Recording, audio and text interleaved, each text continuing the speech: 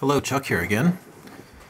I bought this Racercube all-in-one flight control, radio, OSD, and speed control and PDB combo right before Christmas, and I haven't had a chance to put it together yet, but this looked like a real interesting package and I wanted to build my first mini quad.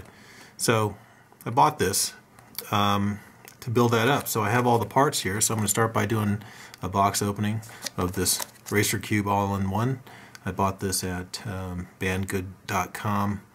It got here to the United States in Denver in probably about 10 days or 8 days. It was really fast. So in any case, I'll go ahead and open this box up and we'll take a look at what came with the package. Alright, so got a bunch of packets in here, and we'll just bring them out and take a look. First one looks like it's got speed control in it with the power plug and all your hardware. Second one looks like it's the actual flight controller, and the third one is the FrSky receiver, and I believe this might have the OSD on it as well. So let's go ahead and zip these open and take a look. Alright.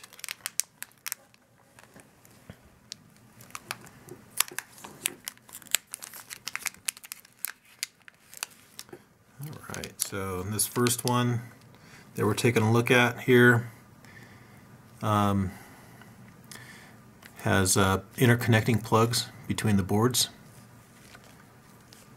It has the FrSky receiver built into it, the binding buttons here. It has a micro SD card. Comes with the package. It's a 1 GB. I'm not sure what the maximum size is for that, but that's nice that they gave that for the black box logging. And built into this board is a buzzer. Let's see, so it has RSSI, it has the MW-OSD, it's FrSky compatible. Alright, well, let's take the antenna comes detached here. It has a little coaxial cable with some sort of pigtail plug on it. Right onto the board there. Looks like that should be an easy item to replace as needed. And we have a set of wires here.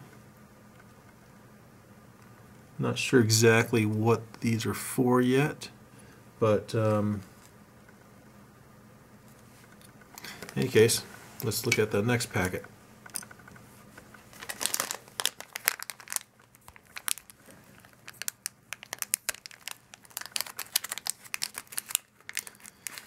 Alright, what do we have here? This is, it looks to be the F3, SP Racing F3 Flight Controller. Looking on the board here, looks like it has a barometer on it. Let's see. Yeah, it has a BMP 280 barometer on it.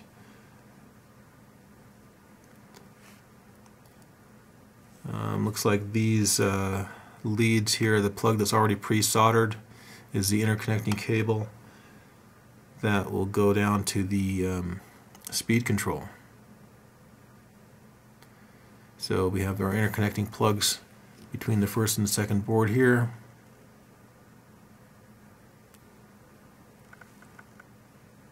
Not exactly sure what the orientation is, but they would connect like this.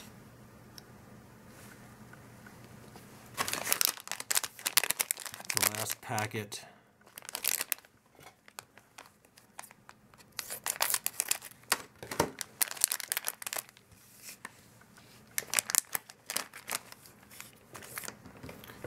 few wires, an XT60 plug, some standoffs and some heat shrink tubing, another micro connector. So these connectors look like they're probably just spares. See, what I can tell you is that on the ESC, this is little b 20 amp ESC 4-in-1. So let me see, you get your motor connections here, motors 1, 2, 3, and 4, and your battery goes here.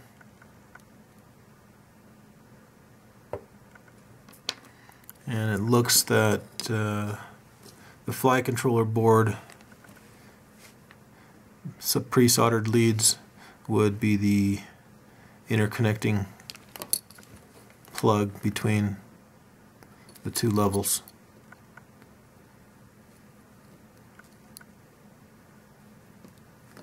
So we have that.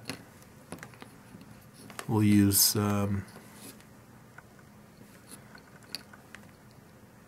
standoffs between the board, and then the very top level will have the receiver with its interconnecting plugs.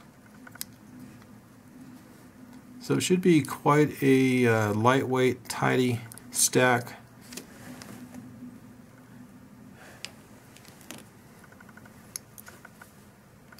It goes on a mini quad. So I'll build this 210 size mini quad up.